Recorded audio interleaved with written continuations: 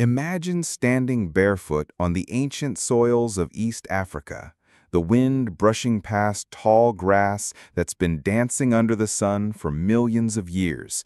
Around you, strange creatures roam, massive predators, towering herbivores, and in the midst of it all, a peculiar figure crouches over a stone. It's not quite human, not yet, but it's close. This is where our story begins, not with us, but with dozens of human-like species, all trying to survive, adapt, and outlast each other in a brutal prehistoric world. And here's the part most people never hear. For most of history, we weren't alone. We shared this earth with others. They looked like us. Some even thought like us. And yet today, we're the only ones left. Why? What happened to the rest of our ancient family tree? Before we unravel that mystery, make sure to subscribe to Prehistoric Medievals if you haven't already. This journey through time is just getting started. Let's rewind the clock 2.8 million years. In the rugged landscapes of East Africa, a jawbone is unearthed, a fossil that blurs the line between ape and human. It belonged to what we now recognize as the earliest member of our genus, Homo. From this humble beginning, the first humans emerged, Homo habilis. Small, vulnerable, standing no taller than a child, yet with brains 40% larger than their predecessors. It's here that something magical begins, innovation. Picture them by riverbanks, carefully shaping stones into sharp-edged tools. These weren't weapons of war, but tools of survival. Choppers to slice meat, smash bones, or crack open tough shells. These early humans didn't dominate the land, they endured it.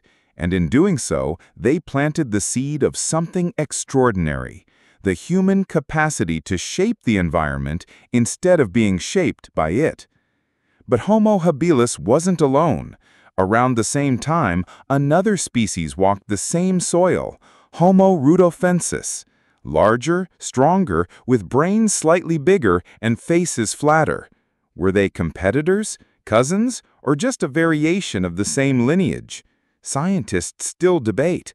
They left behind few tools, and their legacy is shrouded in mystery.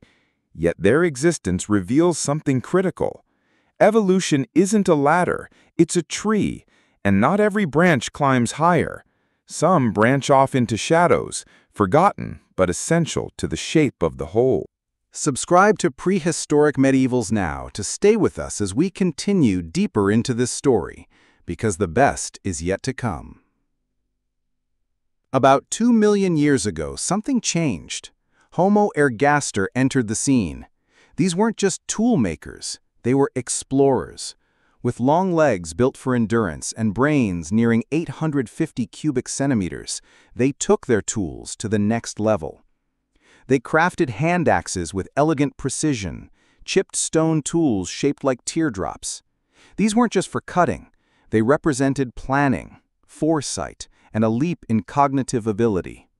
Imagine them walking along river corridors under the African sun, flaking stone by firelight, preparing for hunts that would feed their band for days. Though fire wasn't yet mastered, their tools were already shaping their destiny. Many researchers group ergaster with Homo erectus, and for good reason.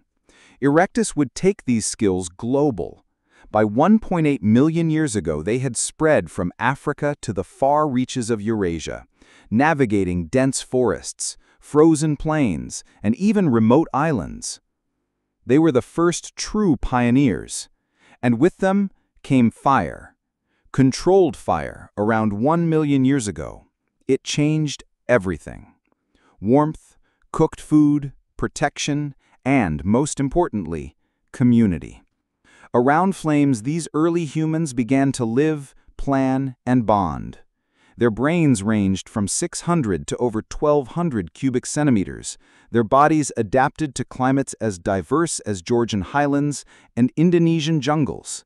They crafted spears, wore hides, and may have even carved early art into shells. Imagine what that means. 1 million years ago, humans gathered by firelight under foreign skies, telling stories without words, planning hunts, and sharing food.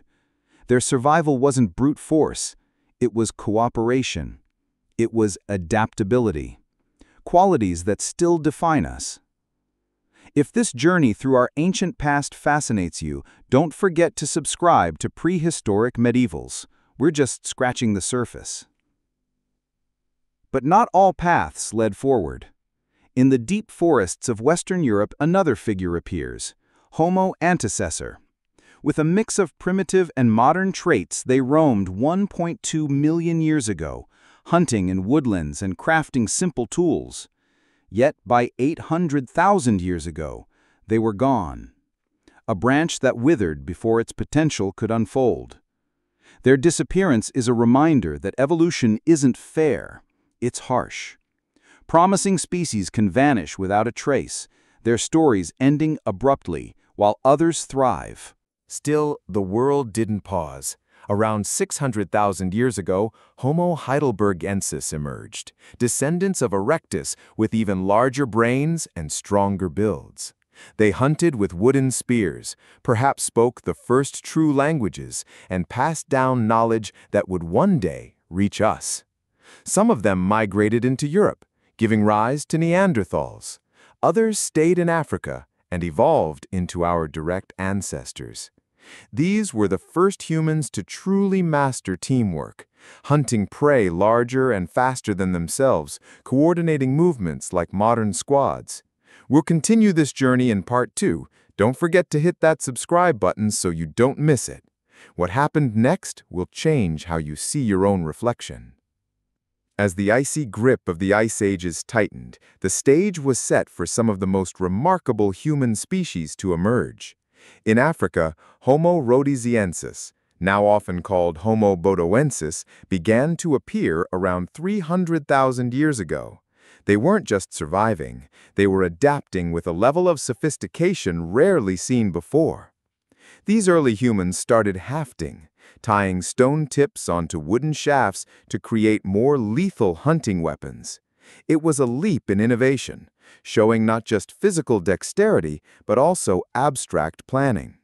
These are the people from whom we, Homo sapiens, would eventually descend.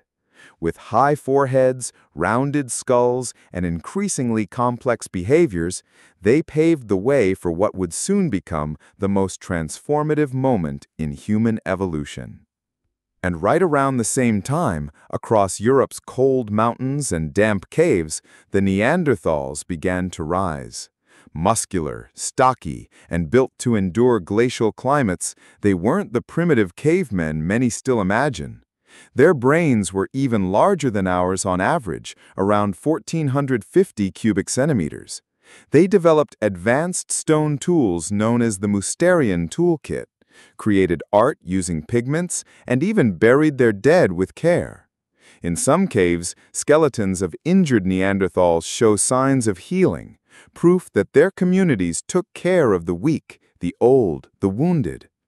They lived in complex societies, hunted large game with strategy, and survived in some of the harshest environments on Earth. To call them anything less than human is to deny them the legacy they earned. And guess what? They weren't alone either. In the cold mountains of Siberia and across the highlands of Asia, another species quietly coexisted, Denisovans. We know them mostly through DNA extracted from fragments of teeth and bones found in caves like Denisova. Though rarely represented in the fossil record, their genes live on today in people from Melanesia and Southeast Asia. Their presence reminds us how wide and rich the web of human history really was.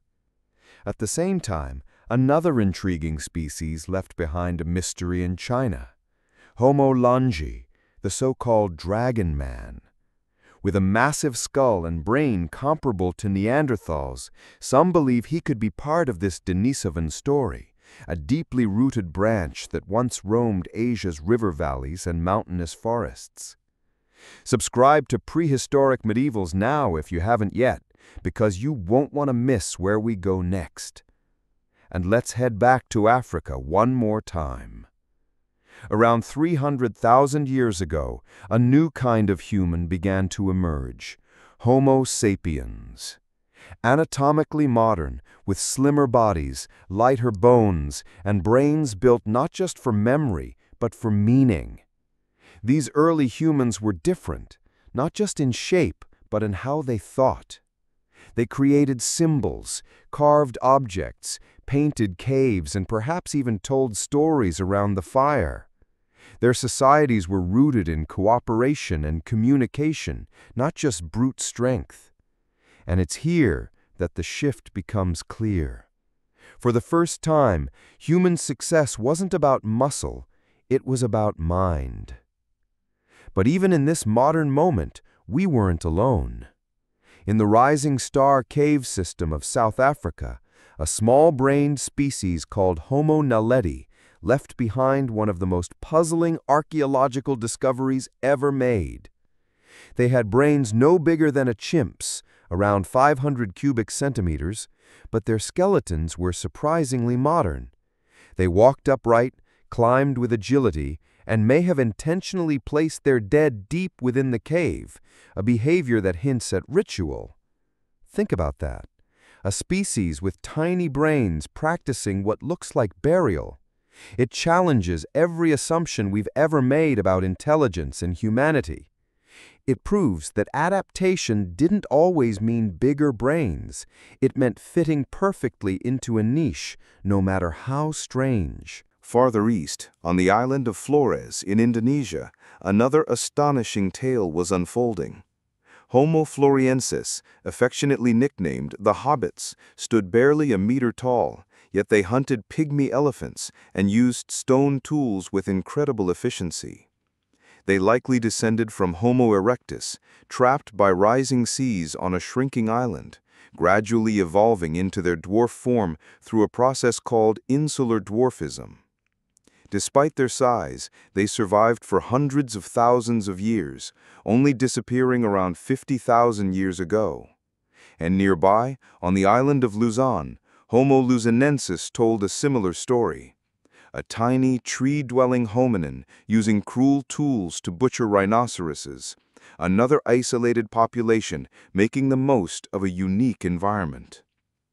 All of this paints a stunning picture. Around 300,000 years ago, Earth wasn't home to just one human species. There were at least 7, possibly more, sharing the planet at the same time. Some were giants, others were tiny. Some wielded fire, others survived in caves. And yet, each one represents a different answer to the same question. How do you live, thrive, and adapt in a world that never stops changing? If you're fascinated by these stories and the fact that we are the only ones left, make sure to hit subscribe. Because at Prehistoric Medievals, we dig deep into the past to help you understand your present. Eventually, one species outlasted all the others. Homo sapiens spread across continents, meeting Neanderthals, Denisovans, and others along the way. Some we absorbed, others faded into extinction. But their genes remain, whispering through our bloodlines, reminding us that we are not just the product of survival. We are the legacy of 1,000 ancestors who once stood where we now stand. From Homo habilis' crude tools to Homo sapiens cave paintings, from the hobbits of Flores to the giants of Siberia, this has always been a shared journey. The truth is, we didn't rise because we were the strongest.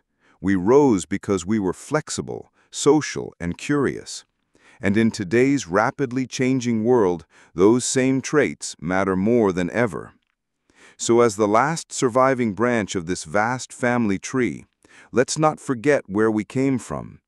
Let's embrace that legacy of resilience, cooperation, and innovation, because to understand who we are, we must never stop exploring where we began.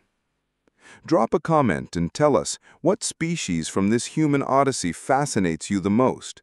And until next time, keep exploring the past to shape the future.